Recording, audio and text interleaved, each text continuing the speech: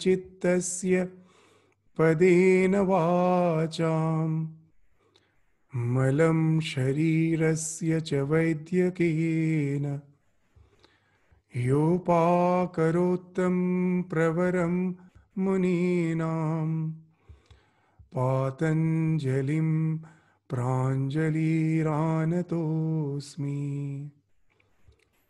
I prostrate with folded hands before Patanjali, who benefited mankind by delivering yoga for mind, grammar for speech, and by removing impurities of body through medicine. So in the last class, we were discussing the 17th Sutra of the very first chapter, which deals with the various types of sampragyata samadhi. The word sampragyata means samyak prakrishta jnana is sampragyana. So any knowledge, the means of any knowledge is concentration. But again, that concentration should be through the proper means. It shouldn't be misguided. If the concentration is adopted through the proper means, it can lead to all types of knowledge. So we will find that's the Catholicity of the Yoga Sutra. It has included, as it is dealing with the subject of concentration, it has not excluded the secular concentration. It has included that also, just to show that with the concentration, that's the only means through which all the knowledge is gathered. There's a very famous quotation of Swami Vivekananda, that if I again have to go through the process of education, instead of trying to gather the facts, I would first try to develop the faculty of concentration. Because that's the thing which is the means for all the knowledge. So if I can develop the faculty of concentration, now there's all the information that automatically, what is I try to get the information, that all is internalized very easily, very effectively. So that's why he's saying that I would rather adopt to the first try to concentrate. So that's the thing which we found in that sutra. So when it is for the external things, for the perceptual knowledge, it resulted in the vitarka. We are not going into the details, we have already studied. The vichara is on some conceptual knowledge, which can be some external concepts. And again, it can be on the mind itself. That's the karana, the mind, the means of knowledge. When with the mind you concentrate on the mind, that gradually leads to the spiritual evolution. You stop the vagaries when you are able to stop the vagaries of the mind. Again, the Catholicity of the yoga, you will find, it is not speaking of any definite type of meditation. That you can adopt any means. It may be mindfulness, it may be focus, and if it's focus, it can be focus on anything. It can be focus on the breath, it can be focus on some your ishta, on some your chosen ideal. It can be, you will find later it will be discussed. Even if you think that I don't like to concentrate on any particular deity, okay, well, you can focus, you can concentrate on some beautiful scenery, some beautiful flower, whatever. There's Yoga Sutra is open to that. You can focus on anything, or you may focus on the breath itself. Just it is a bit out of context, but in one of the Upanishads, Chandogya Upanishad, in the form of allegory, very nicely they describe that when you try to control the mind by having some visual object, you will find some asura, some evil, some force, will come and try to engulf your object of meditation with some bad visualization. So some good visualization you will find can be easily overturned by some bad visualization. It happens. Some good thought in the form of some mantra can easily be overpowered by some noise of all the things which you are thinking. Yeah, our thought has you will find our thought has two components. Any thought, one is the visualization and another is the vak, the word, the speech. Even internally when I am thinking, the speech and the visualization, this constitutes my thought. So when I am trying to focus my mind, generally in our tradition they say try to visualize the image and at the same time repeat the mantra. What's the science behind it? As our thought has two components, that whenever I am thinking, you will find, if you just try to find out the nature of your thought, you are visualizing something. You are visualizing something and some conversation is going on for any thought. So now, many may say that why not just do the japam? Why try to visualize? Because we will find that when you are trying to visualize and at the same time try to repeat the mantra, the mind gets trained very easily. It's very easy to just go on repeating without the visualization. So that's why they say, at least at the beginning, you start with that. Both the visualization and the repetition should go hand in hand. Why? After some time, when you find that it is becoming too strenuous, now you can stop the visualization, you can go on repeating. Why this type of specific instructions are given? It has a science behind it, the psychology behind it, that thought has two components. The visualization and the conversation. This two goes on even within. Even when I'm not conversing with others, within when I'm thinking, the conversation and the visualization goes hand in hand. Now, if I just go on, you will find it happens. Sometimes I am repeating the mantra. I have just selected some syllable which the Guru has given me, or if I'm not initiated, I myself have selected, and I just go on repeating it. You will find what happens. Though you are repeating the mantra, as you are not taking care of the visualization factor, the mind goes on visualizing so many things. Why? Because the thought has these two components. You have not taken care of the visualization. So that's why you will find that many will be criticizing that why we have so many deities. It's good one way.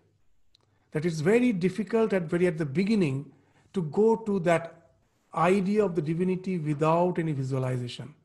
You will find the mind gets very easily distracted. Get hold of some form. Now that way you are restricting your visualization factor. And then that form is represented by some mantra. Go on repeating that. Now your focus becomes very effective. Very effective. Whatever form is up to your choice, take it. You have taken care of both the factors. Now you will find the mind is very easily getting focused. After some time, when you feel the strain of it, now you leave the visualization factor.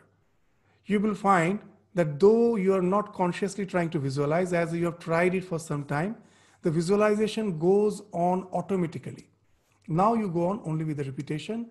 You can still continue with this process for a longer period, and you will find that the focus is very effective. So why we are saying that it's coming in the process, that how to keep the mind focused. And Yoga Sutra is open about it. So these are the way I am concentrating on the mind. How? Just trying to restrict the mind from all other vagaries. The more I get habituated, then what happens, as we studied in the last class, that in the 46th Sutra, just to study the 17th Sutra, 17th and the 18th Sutra, we have actually even resorted to the Sutra number 42 to 51.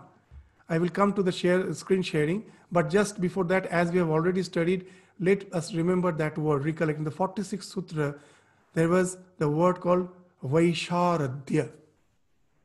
That when you become adept in that type of meditation, by your habit, you have been able to keep your mind focused in your thought effortlessly. Then that Vaisharadhya comes. What is the Vaisharadhya means? It is a state of Vishuddha Sattva, pure Sattva. What actually means? Your meditation is bereft of Rajas and Tamas. Now these terms confuses us. But we all know Rajas means activity, Tamas means inertia. So to be bereft in meditation, to be bereft, to avoid this Rajas activity as well as inertia. What it means? That I will find that when I'm trying to meditate, either the mind becomes very restless, as I am not habituated to it, it becomes very active, that is the Rajas. Or if I have somehow concentrated the mind, for the first time, the mind gets the real taste of rest. And immediately it goes to the slumber, tamas. I have to avoid both. For that, the practice is required. Through practice, I can avoid that extreme activity, as well as I can avoid the mind to going to that slumberness. It remains alert, but without any thoughts. Or at least just one thought, bereft of all thoughts. Then what happens? This Adhyatma Prasada. The Vaisharadhya leads to Adhyatma in the 46th Sutra. It means that a tremendous joy, where even the body has as if fallen off.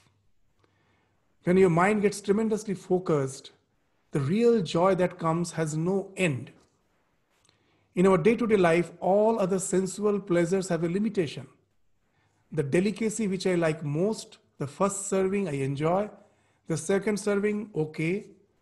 By the time you are being served, the third serving is there, you yourself will say, no, you're satiated. You cannot continue with it.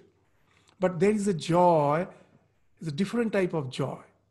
When you enter into a flow, what has happened? Your mind is so focused in your object of meditation, all other objects falls off. You will find when your mind is focused, gradually all other distractions falls off. And if you become still more concentrated, even the bodily feeling starts falling off. Your hunger, thirst, tiredness, you don't feel. Your mind is so focused. All those bodily alarms in the form of hunger, thirst, tiredness, the need to sleep, the mind doesn't have the capacity to take care of all those distractions. They are also distractions, those bodily alarms. They fall off for the time being, and you enter into that wonderful flow. And that gives you a sense of videha. As though you are in the body, you don't feel the body. And only that wonderful, that bliss enunciates. The bliss is emanating. You're not even aware of your body. Gradually the feeling of the body goes off. The state of videha, which is very nicely can be understood in one of the small story. There are so many stories in that the book. What's the text? I'm immediately forgetting. Very nice that these adventures of our. That's a special character for this. It's a book for the children. No, not in. It's in English. Harry Potter. No, not Harry Potter. Just immediately I forget. It's a very old book. Even Swami Vivekananda refers to it. It in his lectures. I can just tell you 1 minute in where the story of the Cheshire Cat is there. I think that. In Wonderland. Alice in Wonderland, yeah. So really I was just in this Alice in Wonderland, there's a wonderful that there's the small girl, Alice. You know that the stories sometimes for us as an adults to relate to those stories is sometimes we find it is as if it has nothing to do with the rational mind. But you will find the children like it very much. Swamiji is saying very interesting thing that sometimes we cannot relate to the child's mind. The child thinks it's all rational. The author somehow could recollect the mind of the child and has written that book, and that was which was something it used to be very popular among the children. And there one such incident is there. What's the incident? That Alice, whenever is having a confrontation with the Cheshire cat, that famous cat. Now, that cat is extremely witty. Suddenly, it will just put some question to Alice in the form of a quiz. And before Alice could think and reply, the Cheshire cat will again put some question. So that makes Alice very irritated. So she says, can't you just wait a little? Why you have to just always be so fast in your questions? And now that in that book, as it is the book of the children, and the children have all those fantasies which they take to be fact. So the author very nicely is just describing. Now, as the Cheshire cat has been asked that not to that put the question again and again so quickly, after asking the question, and not only that, he has to the Cheshire cat not only will ask the question, that before he will Alice will reply, after asking the question, the cat will disappear. Suddenly it will disappear. So that make Alice very, very irritated. That you don't give the time even to reply, before that you disappear. Just be a bit patient. Don't disappear so suddenly. The Cheshire cat agrees. Okay, I won't disappear so suddenly. So the next time when the Cheshire cat asks question and Alice is about to answer, now Alice finds a wonderful thing. The entire cat is gradually disappearing. That the legs, the limbs, the body, the ears, the face, the eyes, and at last what remains is just a grin, a wonderful grin from ear to ear, a smile. That only remains. The Alice cannot see anything apart from the grin. So that's the story, wonderful story, which speaks of the state of Videha. In meditation, at last we, like the Cheshire cat, will find that everything is disappearing. What remains is that wonderful grin, the bliss. That's the thing which at last remains. So that's the state of Videha. Very nicely, with that story, you can relate that what's a nice story, that's Cheshire cat. That the cat gradually starts disappearing, and then only the grin remains. That wonderful state of bliss. That has been described as the Ananda. So Ananda is not something different from the Nirvichara. The Nirvichara, the conceptual knowledge, when the concept is not something external, you take the mind itself as the object of your meditation, as the sukshma object, as a subtle object of your meditation, then it leads to Ananda. And when you get habitual to the state of Ananda, then that leads to Asmita. Now in Ananda, what has happened? Only the bliss is there. Everything has fallen off. In our day-to-day life, we never experience Asmita. What we experience is Ahankara. The Asmita is always linked with something. I am enjoying a particular delicacy. My amness is now linked with that delicacy. Whatever I'm enjoying, for that I have to be linked with, my amness has to be linked with something. So that is Ahankara. But what is the difference between Ahankara and Asmita? That amness bereft of its engagements, all engagements. That is the pure Asmita. So now, in that state of Ananda, where our mind has already experienced that let go, everything has fallen off. You are in the pure bliss. First, you get totally absorbed with that bliss. Gradually, when it becomes habituated, you can as if separate the one who is witnessing the bliss, that pure bliss. That's the state of Asmita, the amness bereft of all its engagement. So when you go there, that state, what happens? Then the Ritambhara Pragya, a wonderful wisdom which is full of truth. Ritambhara. Ritam means truth. Pragya means wisdom. Wisdom which is bhara, full of truth. That ensues when you get established in that amness. Why? Because that amness is free from all biases. As we told, now my amness is linked with something. I like this. I am fan of this team. So what happens when the match is going on, as all the fans are sitting, if for some reason there is a fight, and after the fight, now even the audience gets involved in that fight. Now, if the media goes and takes the interview, you will find a wonderful thing. Both the sides are saying the other side has done the mistake. Why it is happening? Because no one can see the exact truth, because their mind is already biased by their likeness. But in that state, where all the biases has fallen off, now you see the thing as it is. So your knowledge becomes bereft of all the biases. It becomes a true knowledge. In the last class, we were giving the example that how that all the prophetic visions comes to all the prophets because of being established in that state. But that is also not the last state.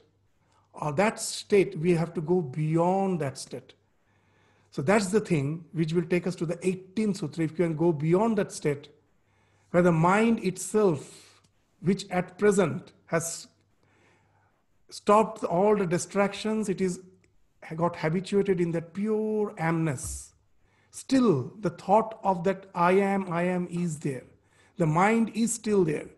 Though I may be saying that I am the conscious principle, this has enabled me to stop the vagaries of the mind, my all attachments. But I should remember this itself is also a part of the mind. A mind itself is saying, I am not the mind, I am consciousness. That's the paradox. So we, through our meditation, can go beyond that, where the mind stops and you get established in the real you, the conscious principle, the Purusha, which you are. As long as the mind is there, I can never get identified with that. So that will lead to the asampragyata, where the so-called knowledge all falls off. You go even beyond knowledge and get established in the pure amness. What it is very difficult to explain. We will come to the discussion today. In all the mystical experience, in all the religion, we will find two things. When you go to that state, it has been described as something noetic. Noetic means you are fully convinced that you have realized the truth. Noetic. In the Khandana, the Aratrikam song which we sing every day, there is phrase comes, Gata Shangshaya Drira Nishchaya. Or Gata Shangshaya, all the doubts has fallen off. Drira Nishchaya. I am fully convinced. No one can waver my conviction. No one can just take away my conviction. Fully convinced. If I have seen, if from childhood in the textbook I have read about ocean, I have not seen it. Ramakrishna in the gospel is saying, someone may come and explain me that there is nothing called ocean. What is written in the book is nonsense. And I may believe him.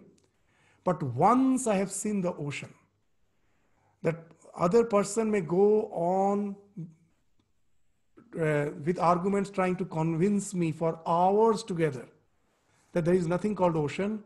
I even won't argue with him.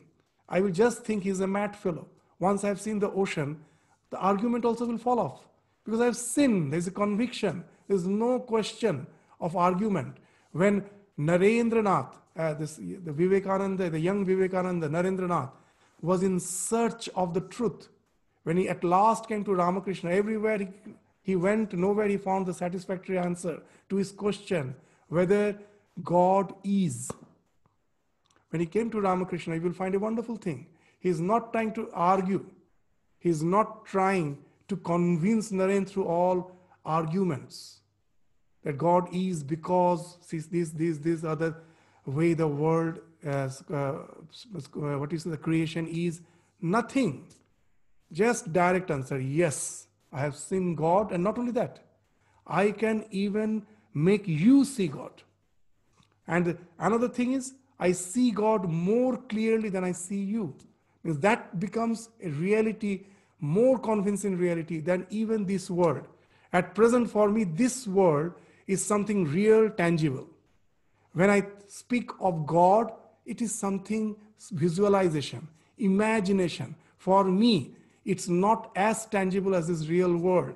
For them, it becomes just the opposite. This world becomes something like a dream.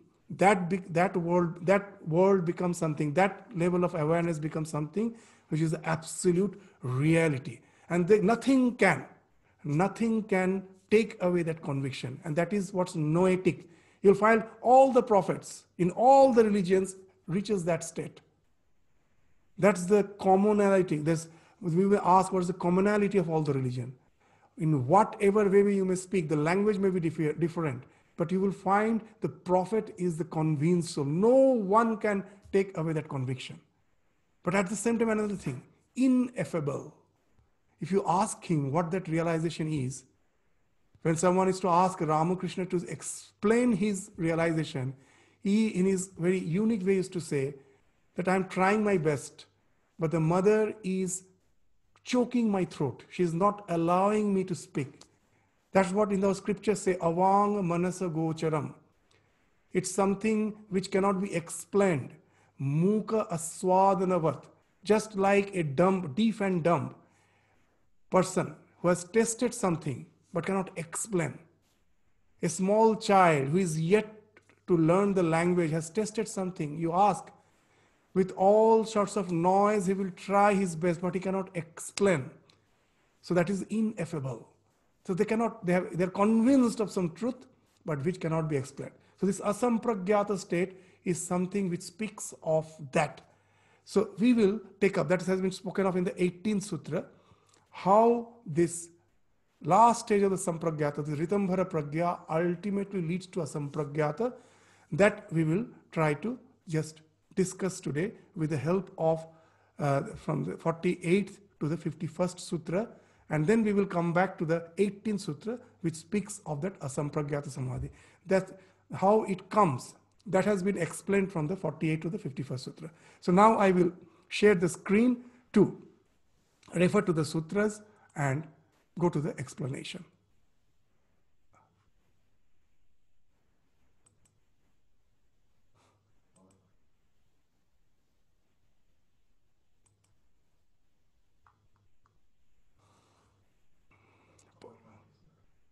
I think it was closed.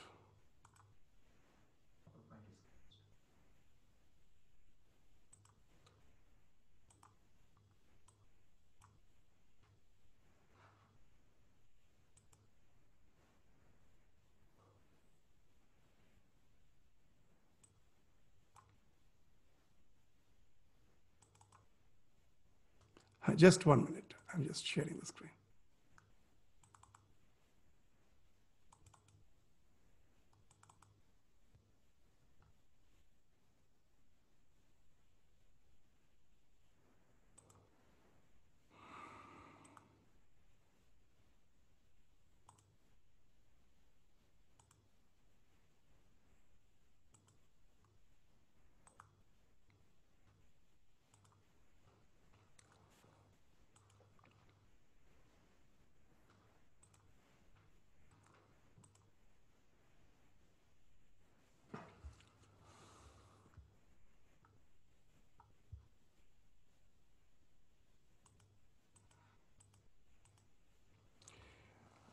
So in the last class, we were studying the Sutra 49, that when you reach the state of that Ritambhara Pragya, that pure asmita, unbiased amness, which leads to the true knowledge, whatever you focus, as all the biases has fallen off, the true knowledge comes, just manifests.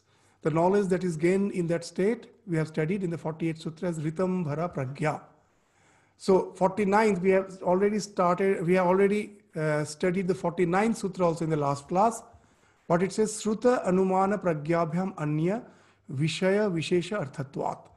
So in short, as we have already discussed, what it is saying, very simply, Sruta Anumana Pragyabhyam Anya. Sruta. Till now, till you realize, you have heard many things. And after hearing, you have made lot of inferences. Sruta, Anumana. Sruta you have heard, Anumana means lot of inferences. From that, the pragya which develops. This Ritambhara pragya is different from that. To explain with the help of example, suppose you have not tasted the mango, but you have heard the taste of mango. So Sruta, you have heard. And after that, you have started, as you have not tasted, you have started inferring. from the words you have heard. It is sweet and it has a nice flavor.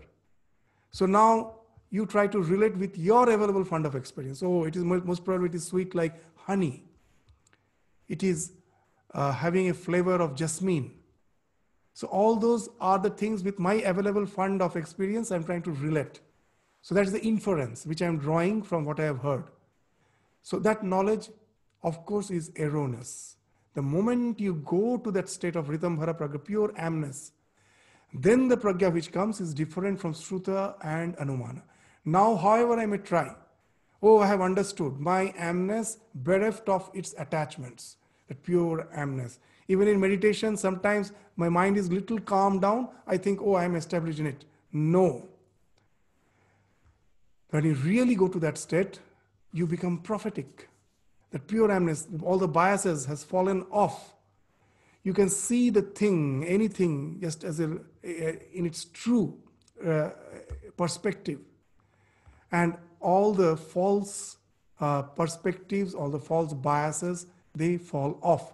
So that when you go to that state, that knowledge is something different, like tasting the mango. When you taste the mango, all the knowledge which you had from your Sutra Anumana, from hearing and from your inferences, they fall off.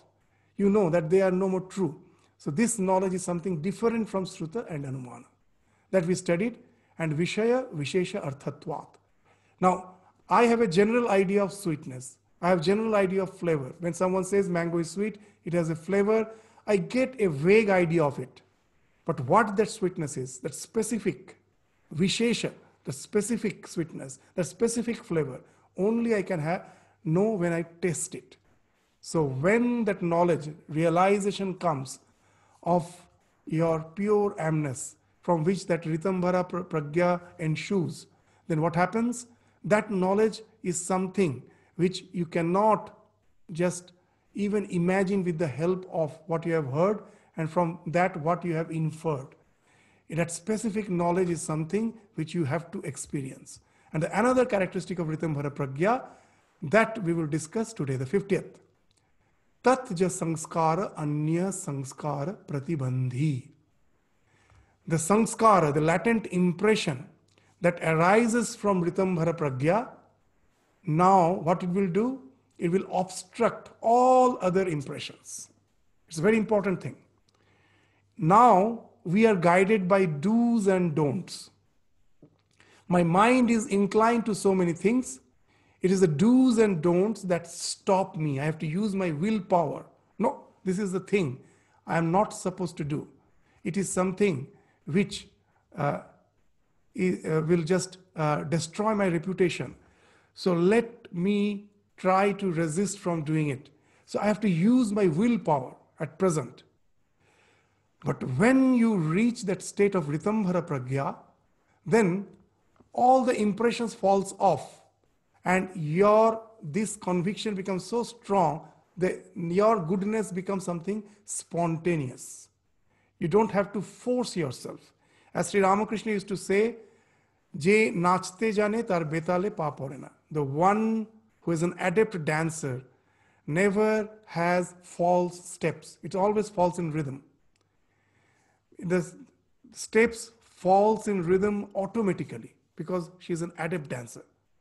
So what actually it speaks of? It's going to be this sutra can be very nicely understood with the help of one of Swami Vivekananda's experience. Swami Vivekananda, when he was a wandering monk, before going to America, as a wandering monk, he was traveling through the length and breadth of India. So when he was in the western part of India, in the Rajasthan, the deserts, so when he was passing through the deserts, one day he was extremely thirsty, but he found no locality nearby, and he was in search of water. And suddenly he saw a huge reservoir at a distance. And now, to fetch water, he started approaching it. The more he approached, he found as if it is receding. The reservoir is receding. It's in nowhere coming near it. And at certain point of time, suddenly the entire reservoir disappeared. It was not there. And now it strikes Swamiji that till now, he has read it in the textbook. about mirage. And he thought he have understood. So it was Sruta, it was Anumana. He have read it in the textbook, that was Sruta. From that he imagined that he have understood what mirage is. That was the Anumana. But for the first time, when he saw that the huge reservoir disappeared, now that it becomes Vishaya Vishesha, now he really realizes what mirage is. This is very specific knowledge. What the result is, what's its result? The next day, when again he is passing through the desert, again, as he is in his body, mind, senses, again the thirst he feels. It's not that the thirst has vanished, it's again he feels. As he is in body, mind, senses, again the mirage comes. Again the reservoir he sees. But today there is a huge difference. The sanskara which has developed from the experience the previous day, if he has experienced the mirage for the first time, the sanskara that has emanated from that now immediately stops all the previous samskara. Previously he was drawn towards it. Today he knows it's a mere projection. Though he is thirsty, though he sees the reservoir has lost the power to drag him. So now you will understand how goodness becomes spontaneous. Now it's a realization. He has understood it's a mirage. It's not real. Yesterday it was a reality. It was dragging him. Today he knows it's just a mirage. When you go established in the pure amness, in that state where you are bereft of all the attachments, then the reality starts coming in. That is the mind which is playing the game. I owe nothing, neither the mind nor the things which I am seeing. I am separate from them. I owe nothing, neither good nor bad in this world. I am above all those things. And then all these raga, dvesha, attachment, hatred starts falling off. If you know it's a projection, how can you be attached to it? So the sanskara which comes out of it immediately destroys all the previous sanskaras. So that's the wonderful thing. Now you become a jivan mukta, the idea that free while living. That Shankaracharya in Vivek Chudamani is saying that what is the ideal of the human birth? What is the only goal of human birth? It's not just getting engaged in all the sensual pleasures. Because however we may try as a human being to get totally involved in the sensual pleasures, we have a limitation.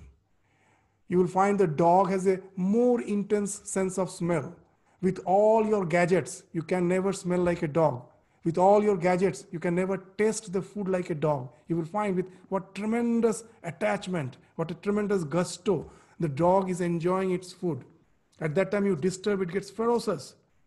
Their senses are so strong.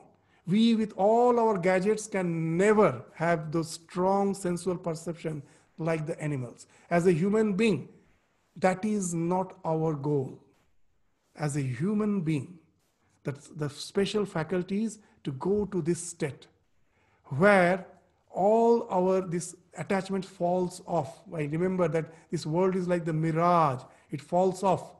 Now you really enjoy the happiness of freedom by transcending all those things. Though you're still in the world, nothing touches you. And that's what Shankaracharya in Vivek Chudamani is saying. That jivan mukti sukha prapti hetave janmadharana. The only purpose of human birth, hetavya, the hetu, the reason for this human birth, janmadharana, is what? Jivan mukti sukha prapti. To attain the state of the jivan while living. That's the beauty of yoga, the beauty of Vedanta. They don't say you have to die to go to heaven. Here in this life, while living, you can enjoy the bliss of mukti, jivan mukti, sukha prapti. That gives a tremendous joy, the happiness which we are hankering. It can never be found in any of the sensitive pleasures of life. It is only in that state where the sanskara which arises from that realization and which obstructs all other impressions, the happiness that comes out of it is something which can give you the real purpose of the human birth. And that's the purpose of the human birth. No other animals can do it. As a human being, that's the uniqueness which we have. That's the purpose of the human birth, that we can realize that state. That's the uniqueness. If we just spend our life with the sunset pleasures, we can never do it. As we were mentioning, the animals are having that faculty much stronger. The nature has equipped them with those faculties much stronger. We, with all our gadgets, can never enjoy the world the way the animals do. Our uniqueness is there. Jivan mukti sukha prapti. That happens in this stage. Tajja sanskara anya sanskara pratibandhi. But yoga, Vedanta is great. That also is a state of bliss where you're still with the mind. It's a very, very high form of enjoyment. But that's also not the highest. You are bound to even renounce that. It's very difficult to understand now that what can be higher than this. It takes you beyond the idea of individuality. The next step, when Swami Vivekananda was speaking of that in the West, someone from the audience shouted, "Oh Swamiji, what happens to my individuality?" And Swami Vivekananda immediately replied, "You are not individuals yet." It's a very nice answer. Because if you try to find out the meaning of the word individual, it means that which cannot be divided.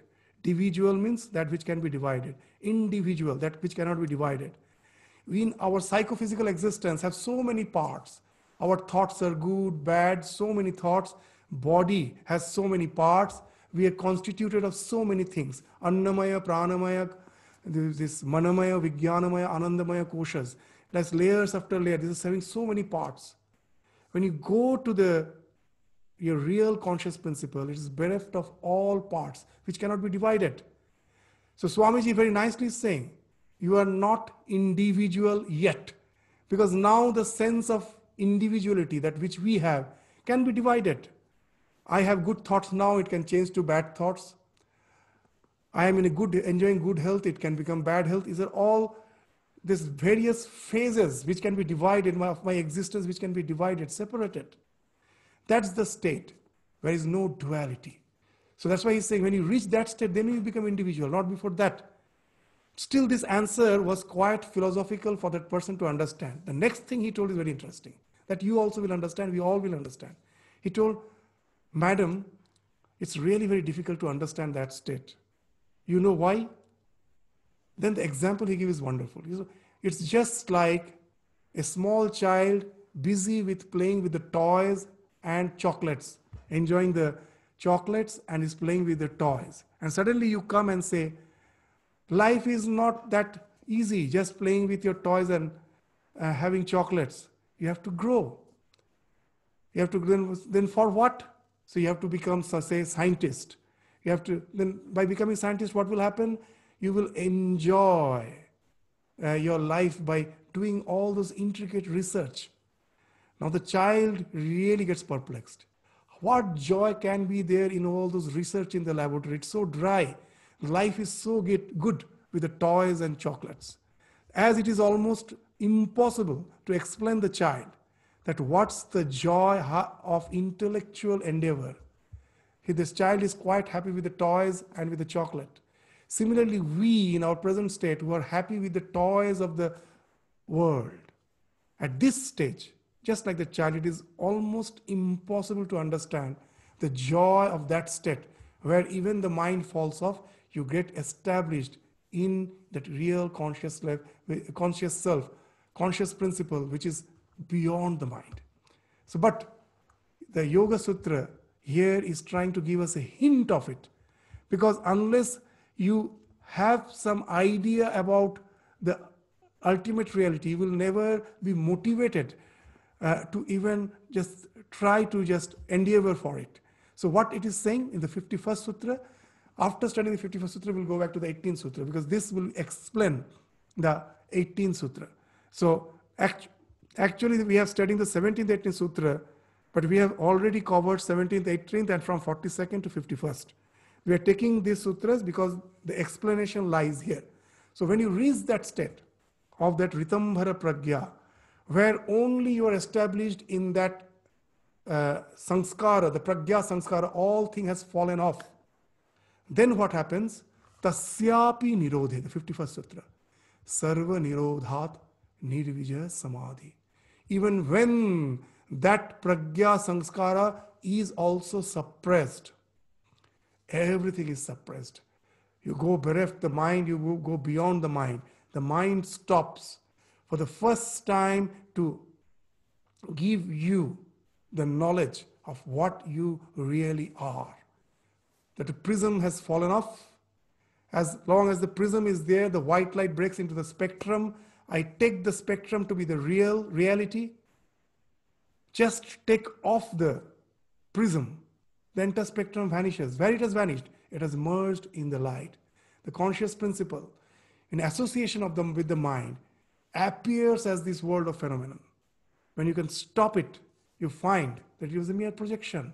I exist as the conscious principle, and that's the thing. That's the Tasyapi Nirodhe, Sarva Nirodhat, and that takes you to the Nirvijaya Samadhi.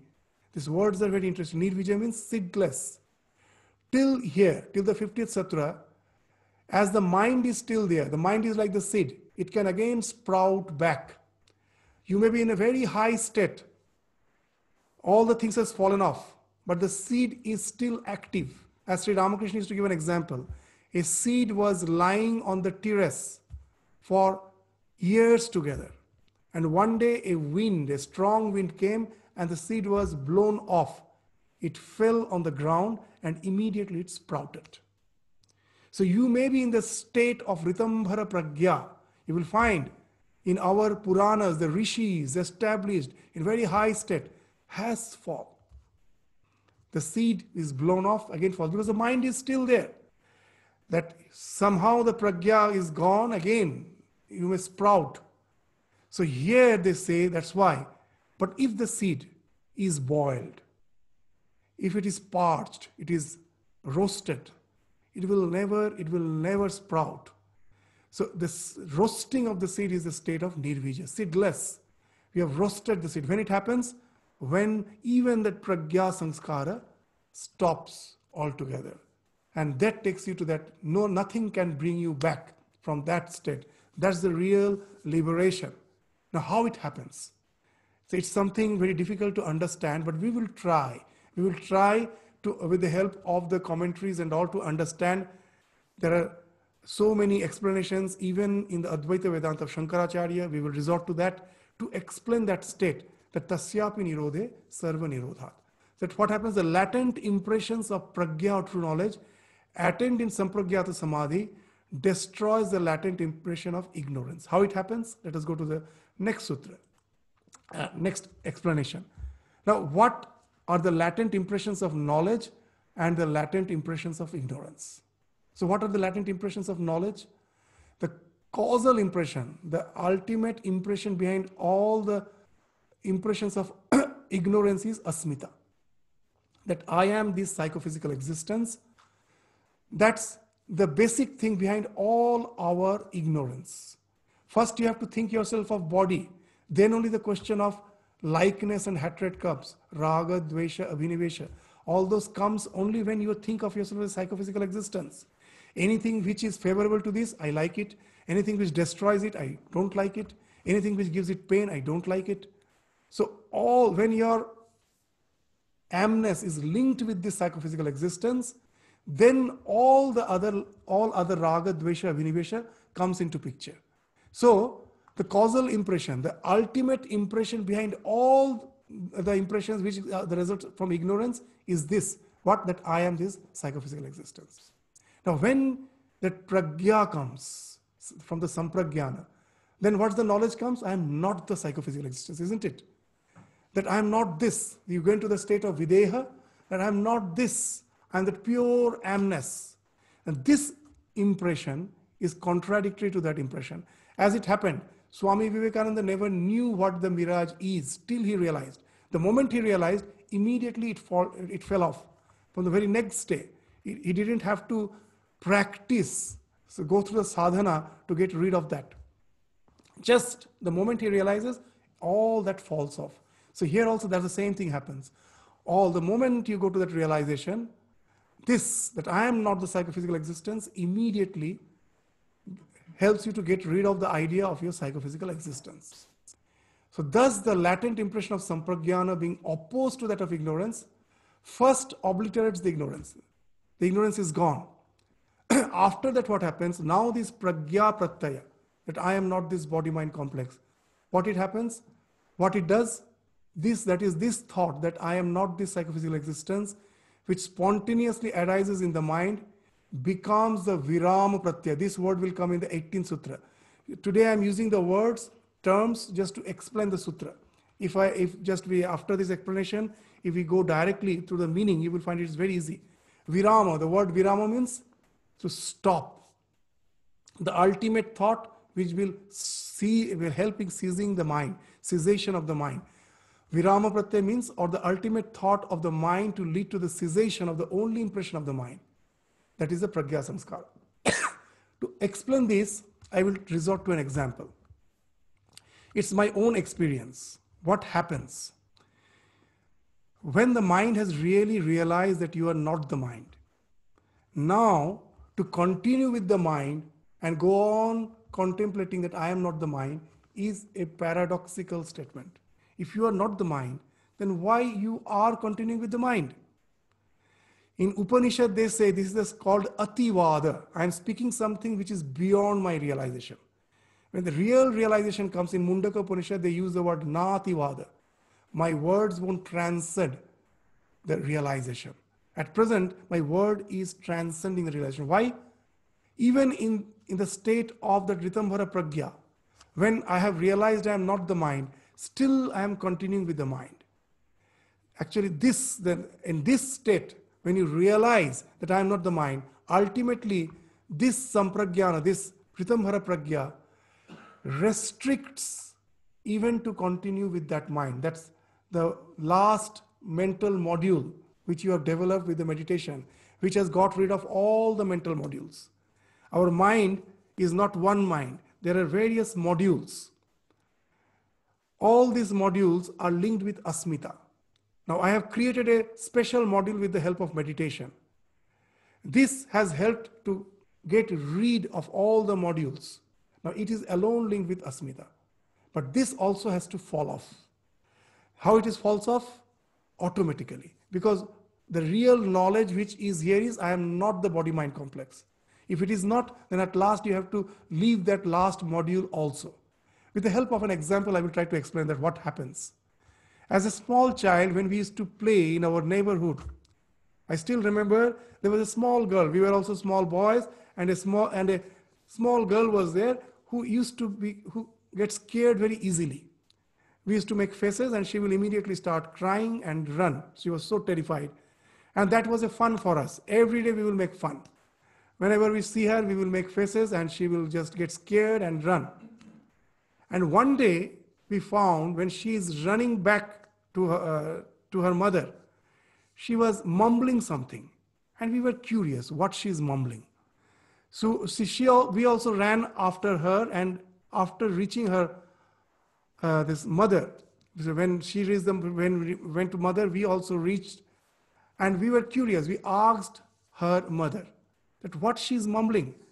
Other day she cries and runs. Today she is mumbling something. Then what mother told was really something very funny.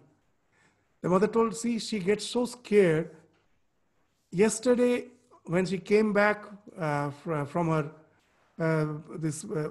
play and game, she returned to her to house. I was explaining that whenever someone tries to scare you, assert by saying, what's there to fear? So I have made her say that, just say, what's there to fear? She repeated quite a number of times. Now today, what she is doing, when you have scared her, you all have scared her, now she has already learned that what's there to scare. So she is just mumbling that and she is running. So what has happened? This is ativada. She is saying something which she has not realized. She is still scared. This word has no meaning. If she really realizes what she is saying, then she will face all those who are trying to scare her. She will be bold enough to face them. She won't run. So here also, the pragya sanskara is something like that. That we are saying something, we are enjoying that state. that I am not the body, not the mind. Why I am enjoying? Because it has enabled me to get rid of all the baggage. I am enjoying that lightness of that state. But that also is an attachment. Still I am with the mind.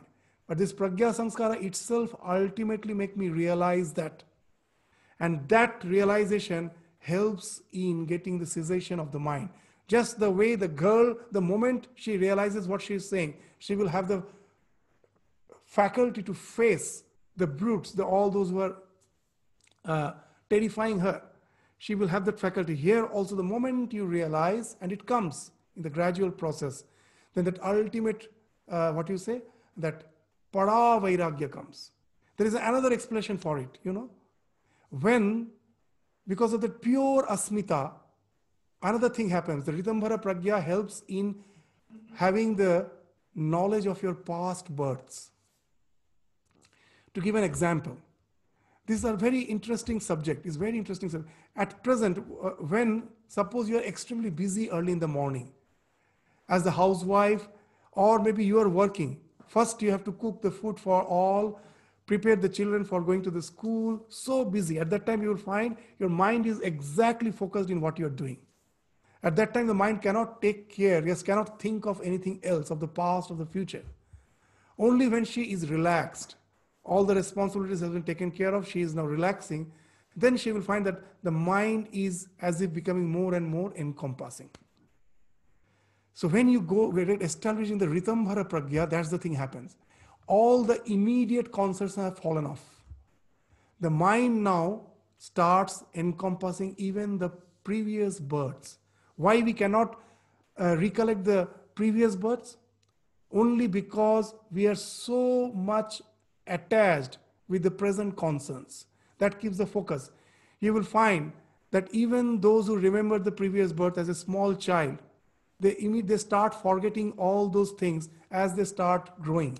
As they start growing, they get more and more involved with the present. The past automatically fades away, though they were born with that. And even in the present day, there is a past life regression.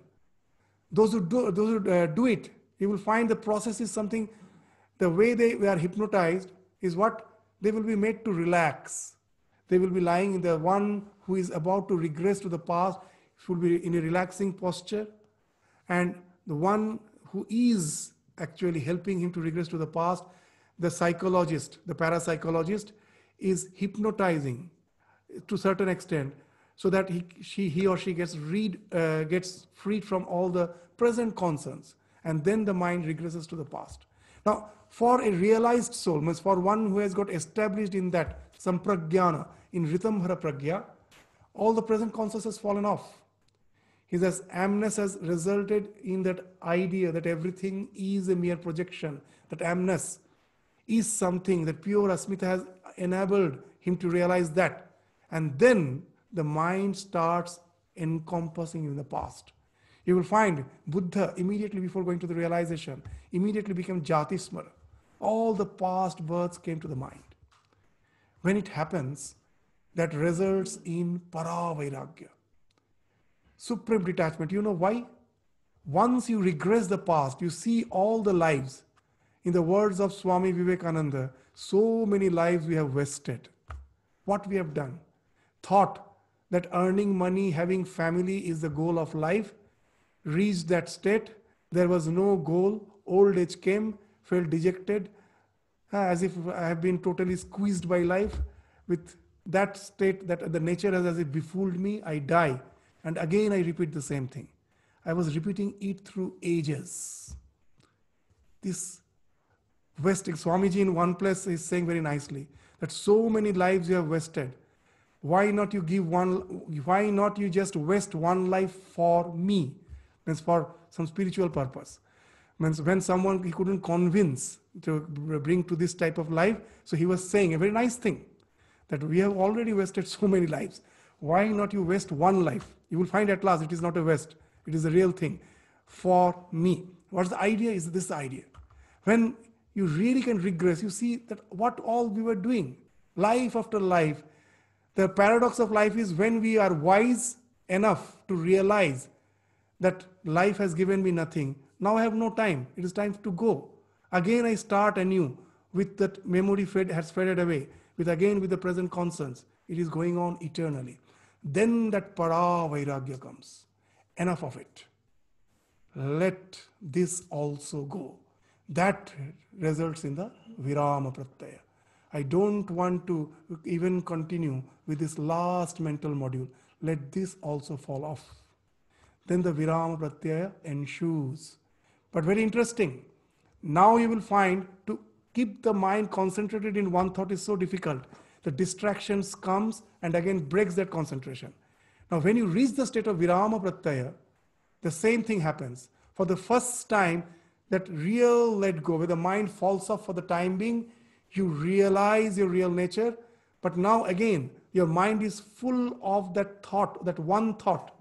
I am not the body, not the mind. I am one with God, whatever it may be. That comes back. It goes on. This, Ramakrishna says, Vach khela. This to and fro goes on for some time.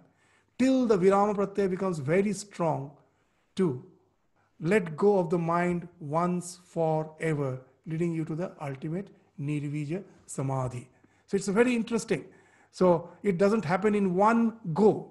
It also that if you go to the state of asampragyata for the first time, again you will come back. Your mind won't go down to the state of ordinary human being, but you will again go to the state of that bliss and stay there, maybe for aeons together. So that to go from that state, that question, a subtle question of choice comes, whether I want to merge in the reality or I want to continue with the bliss. There are many who want to continue with the bliss.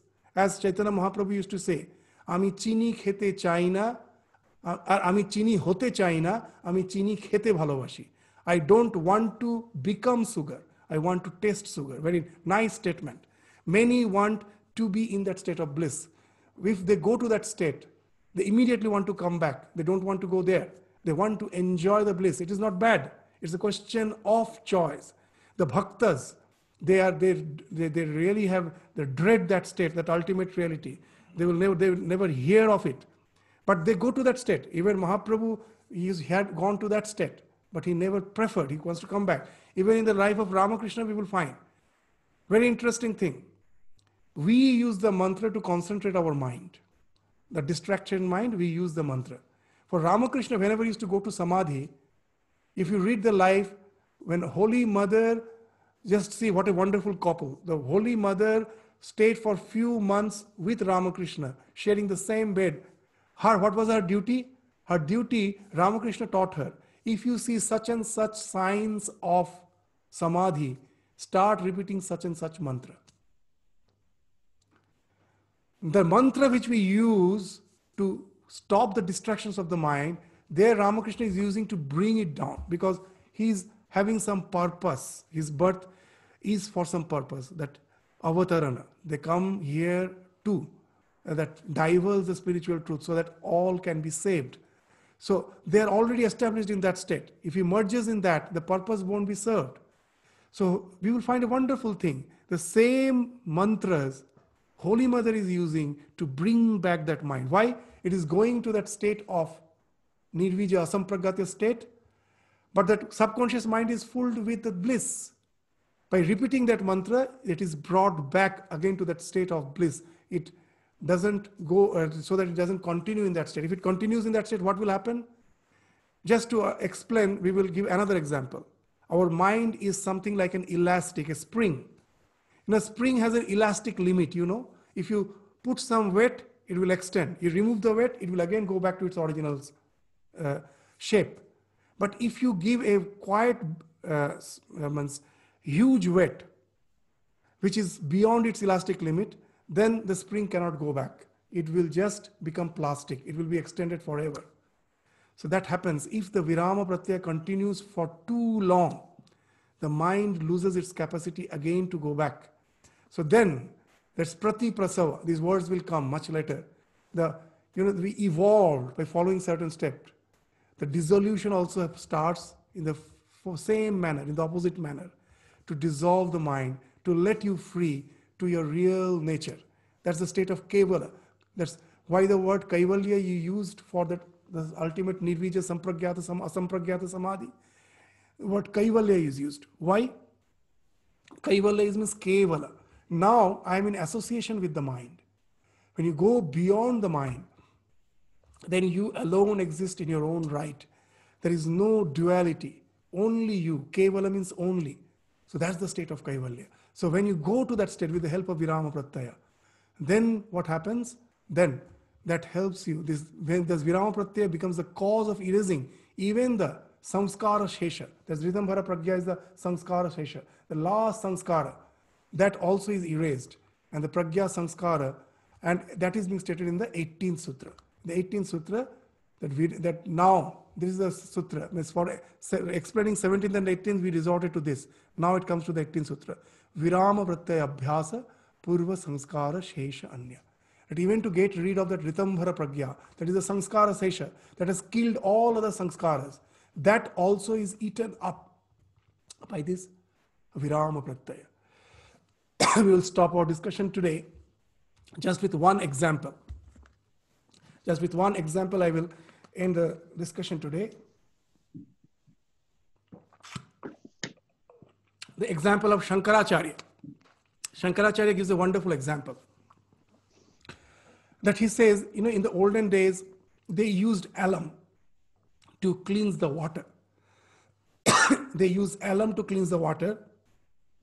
And once the water is cleansed, the alum is also no more found. It has dissolved.